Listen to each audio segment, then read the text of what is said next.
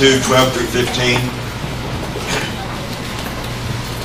I really do appreciate Belita presenting this and giving us an opportunity to learn a little bit about what they did. And I heard someone the other day that knew someone that went on this trip, and they were talking about Belita and how that the people on the trip thought that, boy, she's just going to be a burden. and then before it was over, they were all saying, she's outdoing all of us. So God gave her a lot of energy. Okay, Revelation 22, 12 through 15. We're going to go quickly through these few verses, keep us on track here, and then Tuesday night, God willing, we should finish the Revelation, and as I said earlier, next Sunday start the new series that we're going to be doing. So let's begin with verse 12. It says, "Behold, I am coming quickly, and my reward is with me, to render to every man according to what he has done." The promise of a quick return of Christ is repeated here from verse 7. And some people are a little bit confused about the fact that it would be saying that he was going to come quickly, and it had been 2,000 years since that promise had been made. And what we need to understand about this is the proper, or more proper, translation would be, "Behold, I am coming suddenly." And you can see the difference in that. The word quickly does not refer to an appointed time soon to come, but it means that he's coming suddenly without warning. And this would, of course, be referring to the first phase of the second coming, which is the rapture of the church. Then Jesus says here, "My reward is with me to render to everyone according to what he has done." Now, some people would take that and they would say, aha, works for salvation. You can see it right here in Scripture. Well, that's not what is being taught here. The Greek word translated reward means what is due. Thus, the returning Christ will bring what is due. He will bring wages. Now, this sudden return refers only to the rapture of the church. So, the rapture deals then, as we know, only with born-again Christians, and therefore those who have repented and have faith in Christ will be the ones that will be raptured when Jesus comes. So it is talking here then about believers who have already been saved by grace through faith. A believer's salvation has nothing to do with wages earned to result in salvation. Therefore, the reward that is being referred to here is the reward that will be given to Christians when they stand before the judgment seat of Christ, which will take place in heaven sometime after the rapture of the church and the return of Christ with the church at the end of the 7 years. So, the basis then of this reward is like we've talked about before. It is to have either lack of reward or reward which will be determined by the degree in which a person has served God faithfully as a Christian who has been saved by grace. And then that will enable that person to rule in a certain amount of authority depending on the reward that has been given to them in the 1,000-year reign under Christ. Therefore, this verse does not teach salvation by works in any fashion. It's talking about people who are already saved. So and there's several verses of Scripture like this that a person can take out of context. They can make it sound like that we're saying that to be saved you've got to do certain works, but we know that that's not what the New Testament teaches. And so I hope you understand here then that this is talking about Christians. So instead, this refers then to rewards earned by a believer in accordance with their faithfulness or lack of faithfulness after they have accepted Christ as Lord and Savior. Now verse 13. He says, "I am the Alpha and the Omega, the first and the last, the beginning and the end." Now in Revelation 1:8 and in Revelation 21:6, the Lord God said, now keep the distinction here, in those two verses, God said that he was the Alpha and the Omega, which simply means the beginning and the end in English. Here in Revelation 22:13, it is Jesus who is saying, I am the Alpha and the Omega, the beginning and the end. Now we know it is Jesus because the context of these verses here is referring to the one who's coming quickly, or the one who's coming suddenly. So we know that's Jesus that is being spoken about and not God. So what's the point? The point is simply this. This is another one of those places that is subtle but yet so revealing the truth that Jesus is God. And there are places in Scripture that in the New Testament that come out and proclaim that Jesus is God.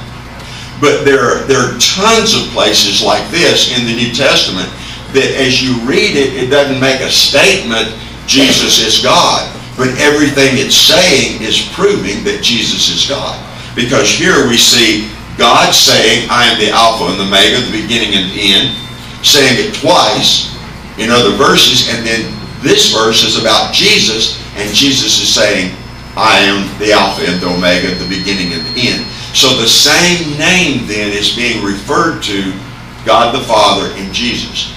And we know that the Scripture teaches the Trinity, which is God the Father, God the Son, God the Holy Spirit. Only one God, but he has presented himself to us in these three different ways. And one of the things I like to use in this that is sometimes helpful for people to understand this is simply this. God created us in his image. And in so doing, he made us body, soul, and spirit. So we are body, soul, and spirit. We are triune in creation like God. But how many people are you? You're one, even though you're body, soul, and spirit. And some people use the illustration of water to help understand this. You have water in liquid form. You have water that is ice. Still water though, isn't it? And then you have water that is steam. All of those are just water. But they come in these three different ways to us. So hopefully this is something that will help you a little bit understand the teaching of the Trinity in Scripture. But mainly, I just want you to realize that in this verse, you see God calling himself the same, and Jesus calling himself the same, creating the teaching then that they are one and the same as other verses of Scripture teaches. Now verse 14. He says, blessed are those who wash their robes so that they may have the right to the tree of life and enter by the gates into the city. Again, we see John speaking to believers here in verse 12, here in verse 14 also. So both of them is talking to believers. Those who wash their robes are blessed, he says. The washing of the robes here refers to the believer who is cleansed through repentance and faith in Christ. Again, it is not a reference to doing something for works in order to be saved. It is not that way any more than verse 12 was. Both of them are referring to people who have been saved by grace through faith. So again, do not read this with the slant that some people would put on it, which would try to say that that there are works that we have to do in order to be made right with God. Because anytime you come with works to go toward making someone a born-again Christian, you have left the New Testament truth and teaching. Okay? Was I too loud? Not loud enough? Oh, thank you. But you see here, it's really important to distinguish in between these. Now, those who have their robes washed through repentance and faith in Christ are going to receive two benefits. So this is talking then about Christians who are saved through repentance and faith in Christ, in that they're spoken of then as their robes washed. And they have two benefits. The right to the tree of life. Now, what this simply, in the most basic form in term, is simply saying is that they have eternal life. In the garden, originally there were two trees. The tree of life and the tree of the knowledge of good and evil. And Adam and Eve were placed there, and they were told to not eat of the tree of the life of good and evil. Once they ate of it, God said that they would die. And what he meant was death would come in, but he first meant that they would die spiritually, because they lived almost 900 years after that. So death is a part of sin. Physical death is a part of the penalty of sin. But the main thing that happened to them when they ate the tree, first of all, was they died spiritually, and their relationship with God was broken. So then we realize that God put angels to guard the tree of life. And the reason he did that was so that they would not, in their sin, then partake of the tree of life and then live eternally in their sin. And so the tree of life now is referring to eternal life that is offered to all of those who have faith in Christ and are born again. And we're going to see that one of the things of heaven is going to be the tree of life. That it will be producing, or the trees, as it seems to be described there, will be producing fruit each month. And there will be access to this fruit all during eternity from the tree of life. Now, the second thing that they're going to benefit from is they will enter the gates of the holy city. Now, during the 1,000-year reign, there will be the rebuilt temple that will be in Jerusalem. And Jesus will rule and reign from there during the 1,000 years. That temple will be rebuilt sometime at the early part of the tribulation period. The treaty that the Antichrist will make between Israel and the Arab nations for peace will enable the Jews to rebuild the temple. Okay? So that's the earthly temple. But the temple that is spoken of here, we've already seen that there is no temple as itself in the new heaven and the new earth, because God is. Okay? But what we will have is the holy city, the new Jerusalem. And so we will have this new holy city, Jerusalem, that will be where all the born-again Christians that make up the church will live throughout all eternity. We've already seen in our study that it's 1,500 miles in this direction, 1,500 miles in this direction, 1,500 miles in this direction, 1,500 miles in this direction, and 1,500 miles up. So, what was it, Jeff, that we finally determined? If there are 20 billion people in heaven, then each one of them would have a sixth of an acre. About a third. 5/3 of an acre, in which the house that Jesus promised to go prepare for them would be setting on a space 5/3 of an acre. 1/3. Well, excuse me, 1/3 of an acre. I'm just taking your word here. 1/3 of an acre, excuse me. 1/3 of an acre. So, I don't know that there are going to be 20 billion people in heaven. There may be more, there may be less. But this gives us a little bit of an idea in a place of the size that the Scripture says. You're not going to be jammed in there, okay? And you're going to have this fabulous place that God has built for you. And you're going to have it on 1/3 of an acre of what we would count. Now, I don't know how that'll work, whether it'll be a pyramid going up, and when it reaches the top, it will be a pyramid at 1,500 miles up, or whether it will be a cube in which it just goes up like a straight building, and each one of us has a certain amount of place to live and space in that new heaven and new Jerusalem. But that's what is being spoken of here. It is so much the place where the bride of Christ, the church, will spend eternity with God, that we've seen in past studies in the Revelation. It is actually referred to when it's seen coming down from heaven as the bride of Christ. So this is a very special place. You say, well, where's everybody else going to live? Well, the people that were made right with God through different dispensations, or were made right with God but not part of the church age, they're going to live in the new earth in which the new heavenly Jerusalem will be placed upon. And of course, the Jews that get saved during the tribulation, they're going to have then all the land that God promised Abraham that God was going to give them. In no time so far have the Jews ever possessed all the land that God promised to give them. But I believe that during the 1,000-year reign, they will possess all of it and live on it. And I personally believe that they will live in that same area in the new heaven and the new earth that's going to be presented that will be eternal. So these are two benefits that those people will receive. Now verse 15.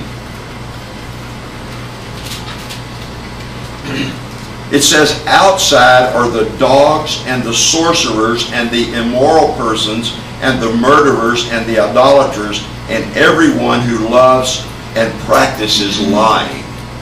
So, this verse causes some difficulty for some people. And it's simply this. It could give you the impression that here's the holy city that is just being spoken of. And then it could give you the impression that there are these evil, sinful people described in these different characteristics that we saw in this verse, that are lurking around outside the city, just waiting for an opportunity to try to get in or something. Now, I don't know if any of you have that picture in your mind when you read this or not, but that's sort of what comes to me. And Phyllis, she's not here today. She's visiting her son, but Phyllis had the same thought, and she had asked me about this. But what I want you to realize when we look at this verse, we're not talking about outside being just outside the temple or the city wall. We're talking about that these will be people who are not right with God, that will never have an opportunity not only to enter the holy city, but they will not have an opportunity to be even live in the new earth that's going to be built. We're going to see where they are outside of the city, okay? So just keep that in mind. I think it'll be a little easier for you to understand. So far the verses that we've dealt with this morning have dealt with those who, verses that pertain to all believers. This is those who have accepted Christ. Now John turns his attention to the lost, or to those who have not accepted Christ and where they're going to be. Now, John doesn't specify in this verse exactly where they're going to be. He's just saying outside the city, okay? Because nothing unholy can come into the city. But if you will recall, when we looked at Revelation chapter 20, verses 11 through 15, which precedes where we are in the Revelation now, we saw that all of those who have not been made right with God through repentance and faith, whether it be in the Old Testament dispensation, the New Testament dispensation, or the tribulation time, or those that will be born during the 1,000-year reign, that any and all of those that did not come to faith in God through repentance and faith, turning from sin and faith, then they were brought out of Hades, a place of literal fire and torment, where they had been since they died, and they were brought to the great white throne judgment. And in that judgment, remember, talked about the books being opened, all of their deeds were presented. But then another book was opened, and that was the book of life. And so they were brought to this judgment. They stood before the judgment seat. There was a rendering of all the deeds that they had done in their whole life. And then there was a check to see if their name was in the book of life. Their deeds proved that they were a sinner, which all of us have sinned and come short of the glory of God. But their name not being in the book of life proved that they had not accepted Christ as Lord and Savior. And all of those, no matter what dispensation, they were not made right with God in the plan of salvation that he had in that dispensation. All of those people then at that judgment were ultimately thrown into the lake of fire, which is the second death, which is what we think about as the eternal hell. So when we read this verse and we see that it says the statement here about outside are the dogs, the sorcerers, the immoral persons, and on and on. It is talking about outside where they are. They're outside of the new earth. They're outside of the new city. They're already in the place, the lake of fire, that they will remain with the devil and his angels throughout all eternity and be tormented for the sins that Jesus paid the price for. So if that sort of makes you think that they are somehow in the new earth lurking around the gates of the new city, they're not. They are already outside of that blessed place, in the place of torment throughout all eternity.